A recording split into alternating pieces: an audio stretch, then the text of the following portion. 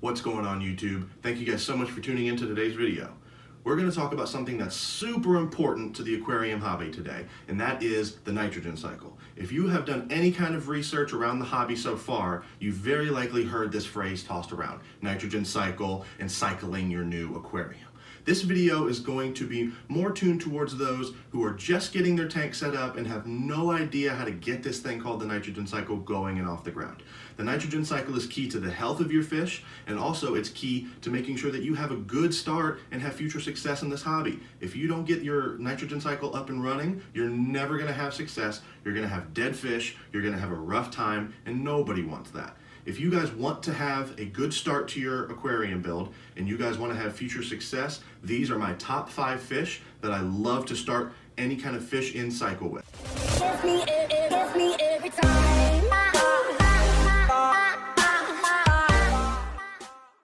Now, before we get into the fish themselves, I want to give you guys a quick rundown of what the nitrogen cycle actually is and why these fish are chosen for this list and why they're so good at serving this purpose. In the simplest terms, the easiest way to explain the nitrogen cycle is the buildup of beneficial bacteria that will eventually help take care of the bioload of your fish. Beneficial bacteria being the stuff that lives in your aquarium. You obviously can't see it, and it will eat and take care of the waste and the debris that your fish produce over their lifetime, which is pretty much known as the bioload. The bioload is what your beneficial bacteria can handle. If you overload your bioload, having super messy fish, having too many fish, having any combination of these things can outweigh what your beneficial bacteria can hold and really harm your fish. So there's several chemicals that this beneficial bacteria can take care of for you, which will extend the life of your fish, give you good success, and is key to having any success in this hobby in the first place. The reason these fish do so well during the nitrogen cycle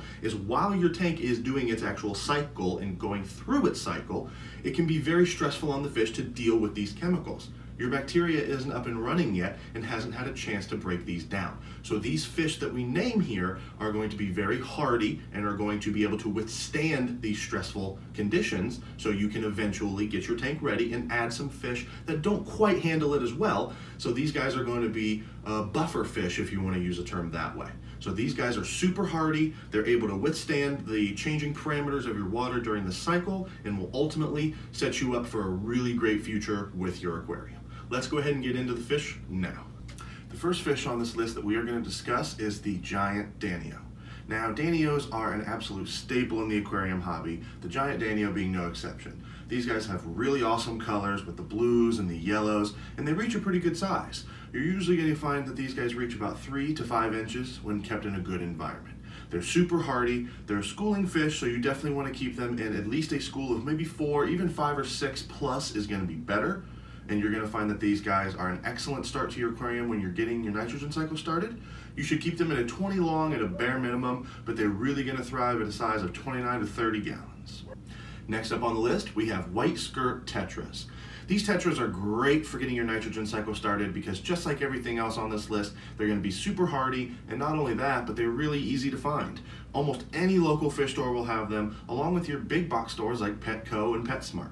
Now, one thing you may need to watch out for these guys is they are notorious for having ink injected into them to give them special colors, and these guys are artificial and are really not healthy, and that's something you definitely want to look out for. Look for a nice pearl white color, a nice rounded belly, and you should have a nice healthy fish.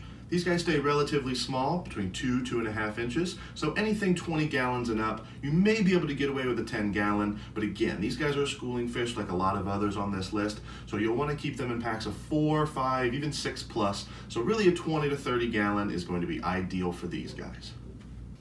The next fish on this list is another absolute classic and is a real crowd pleaser. We're talking about the tiger barb. The tiger barb is a fantastic fish to get your nitrogen cycle started. Just like the others on this list, they're really hardy, and also they're super eye-catching. Their colors are fantastic, and if you go to a variety of stores, you'll often find that you have a variety of colors to pick from. Your standard tiger barb has a great color pattern. You have the green tiger barb, and also a lot of places have been carrying the albino tiger barb. These guys get to a size of about 2, 3, maybe 3.5 inches if they're really well fed. And these guys can be on the aggressive side. These guys aren't really recommended for a community tank unless you have a really large number of them. If you can go 8+, they tend to leave other fish alone. But if you can't quite fit that many in your aquarium, definitely make sure you don't use any fish with any kind of long flowy fins, any kind of bettas, anything that has a long fin. These guys can tend to get a little bit nippy. We definitely recommend a 30-gallon or bigger for these guys because, again, they need a lot of swimming room, they get to be a decent size, and they're on the aggressive side. But even with their aggressiveness, they can still be worked in a variety of settings. They're a wonderful fish, they school like crazy, and they are just a great addition to your tank, and I'm sure you guys would love them. Fourth on the list today, we're going to be talking about the Buenos Aires Tetra. These guys are absolutely beautiful. They have a really nice silver body and a striking red tail, and they're an extremely social fish, so they're great to have in a community tank. And again, just like pretty much everything I'm going to mention on this list, they are a schooling fish. So 4 or 5, make sure you get a bunch of these guys in there together and you'll really see them shine. As you can see from this video here, these guys school like absolute fiends, and they love being around other fish, especially in a school of themselves.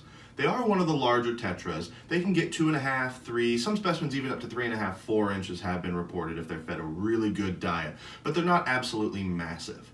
These guys are really good swimmers. They like to swim back and forth. They really like to school when they have a lot of them in there. So length of tank is going to be the most important thing here. So while I'd recommend a tank size of 30 gallons or higher, you could definitely get away with a 20 long if these are all that you guys are keeping.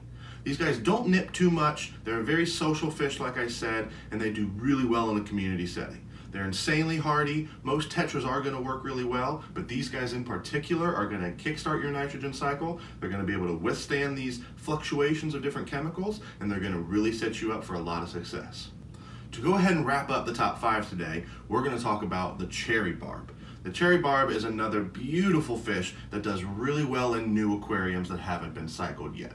You're going to find that these guys can withstand a wide variety of parameters, although you want to keep it as stable as humanly possible, as with pretty much any fish.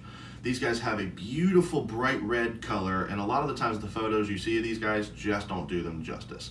Once you get them in your tank and get that stress out of there and let these guys really settle in, their colors are going to absolutely flourish. These guys do really well in big schools, even 8 or more is best. And the good thing about them is they stay very small. 1, 1.5, even the biggest only reaching maybe 2 inches. So even if you have a slightly smaller tank, you definitely can keep a good number of these guys. They're going to bring a lot of life to your tank, a lot of color, they're exceptionally social, and they get along with a lot of fish. They get along with longfin fish, they're not well-known nippers, and they're very kind and will swim throughout your tank and are an excellent fish for any kind of community setting. So that concludes my top 5 fish that are going to help you kickstart your aquarium nitrogen cycle. I really appreciate you guys tuning in, and I really hope that you guys found the video informative and are able to take this information and use it to really get some good success going in this hobby.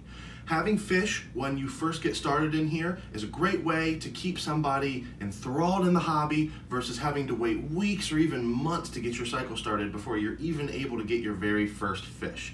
This is a good compromise on having fish that aren't going to be crazy stressed out by going through these ammonia and nitrite changes while your nitrogen cycle kicks off, and also having to wait such a long time before you even get your hands on your first fish. So this is a great way for you guys to really find that good balance between the two and have a really great time setting up your aquarium. If you guys like today's video, please let me know. Comment down below, shoot me a message, get a hold of me any way you can. I have my social media linked in the bio down here, and also I want to hear from you guys. I love getting ideas on future videos that you guys want to see, things that other YouTubers don't do that you guys have just been dying to see, and anything else that I can do to interact. This is going to be a completely viewer-based channel, and I want to hear from you guys and exactly what you want me to film. We've got a lot of videos coming up here in the future, so be sure to hit that subscribe button, go down to that little bell, and turn on notifications so it'll go right to your computer, right to your phone whenever I post a new video. Until next time, guys, my name is Sean with Tankaholics TV, and thank you so much for watching.